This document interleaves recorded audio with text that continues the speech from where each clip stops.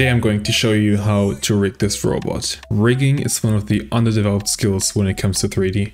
It's the process of bringing your character to life. Once you reach that skill, you realize that rigging is not that complicated. I'm going to give you an overview of the process. First, we're going to see how the mechanics of this model works. This will make you understand the underlying process and not just how to use a rig. We're also going to be looking at the bones, the constraints and the controllers, how they work together. For the preparation. You can imagine this model like an octagon. Each flap is one leg. For this video, I will rig one of the legs and then I'm gonna copy it to the others. We're gonna start off by a well-organized model. Make sure the model is done and clean. Here you can see it has good topology, so the rigging process will be easy. You can download this model from the link below. We are gonna start off by creating an armature. This bone will be our root bone. We're gonna press Shift D to duplicate it. Make sure that viewport display is on front. Now we're gonna align that root bone on that angle here. We're gonna do that by selecting our mesh, pressing Shift S, cursor to selected, go back into edit mode, select our root, Shift S, selection to cursor. And we're gonna repeat this by the other hand here. Cursor to selected, go back into edit mode, select the top, selection to cursor.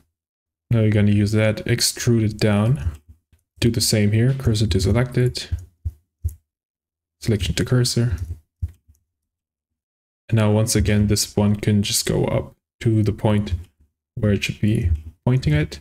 This point is going to be here, cursor to selected, and now selection to cursor. If you don't like this view, you can also change it to sticks, which I prefer now.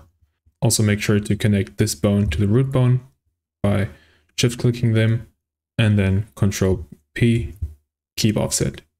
What we're going to do now is create a small extruded bone up in the Z axis by pressing Z. This one will be our controller bone. So we're going to control or rig through that. So make sure to also disconnect that bone and also clear the parent. And as you can see, now it is loose. Now this bone needs an IK constraint, inverse kinematics. It needs to have a target, which is going to be our object rig. And then needs a control bone. This is going to be our bone. The pole target you can leave empty for now, and the chain length should be by 3. And now if you choose your control bone and you move it, you can see that the bones are all aligning with it. And you can move them around, play with them however you want. The chain is working. And this also in many directions, as you can see. Now if you want, you can also create a bone group, give it a color set like red, name it control bones, and assign your control bone. Now what we want to do is attach our mesh to the bones. If it would be an organic shape, you can weight paint it, but for now this is a simple mechanical shape, so you can just select your mesh, shift click the rig, go into pose mode, select the bone you want, and Control P.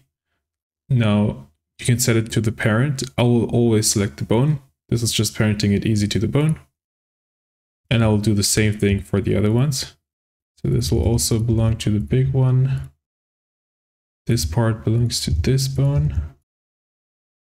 Now these parts belong to this bone. And now this part will be parented to the root bone. Now as you can see, if you move your control bone, all of these bones will align and they will move perfectly how they should.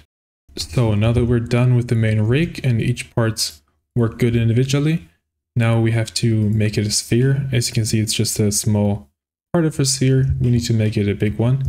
Go individually in edit mode and duplicate it and rotate it around in 45 degrees. So we get that one and then rotate it in another 45 degrees. Duplicate it again, rotate it in 45 degrees, and so on. So we have a whole circle. The same goes with the mesh.